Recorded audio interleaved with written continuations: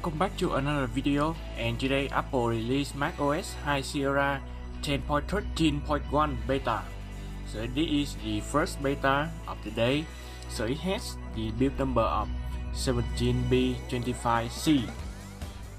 So all around I look around this first beta and I don't see anything new or maybe any improvement.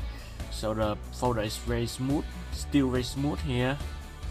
Also in the launchpad, let me see if is there any new apps or new icons, and unfortunately I think they won't. Okay, what's the weather today?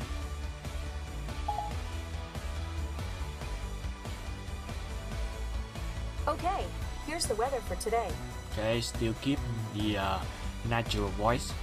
So let me see inside this application icon should be changed, but they didn't change it, so that's kind of suck.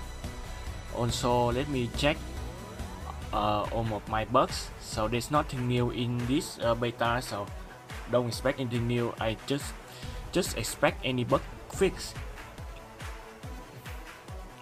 And the iTunes album lag is still here, and a little bit better, but still very laggy.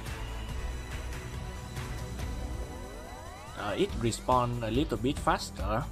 Well, that's kind of cool. Okay, so my biggest problem of Apple file system is the keyboard. So how is my keyboard? So I need to add the telex keyboard again, and change to telex and open Safari and open the page. Okay, moment of truth, and it's free right away. Oh my god. And you can still type normally. Okay, let me do a Google search. Command A, still not working. Oh my fucking, why? Switch back to US keyboard, Command A, done. So don't expect anything new or any bug fix in the 10.13.1 beta 1. I mean, all of my bugs are still there. So this is the 11th time I complain about these bugs. I may pass the iTunes album lag, but the Vietnamese keyboard is unacceptable. Apple, watch this video, fix it for me.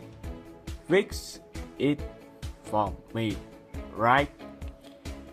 I don't know, because I mean, on my last iPhone 5 iOS 10, first iOS 10 had the low notification lag, and I had to wait until iOS 10.3.2 and they will fix that notification lag. So you may expect a very long time for Apple to fix my bug. So that's all for the today video, and if someone looking for this wallpaper, links will be in the description. So thanks for watching.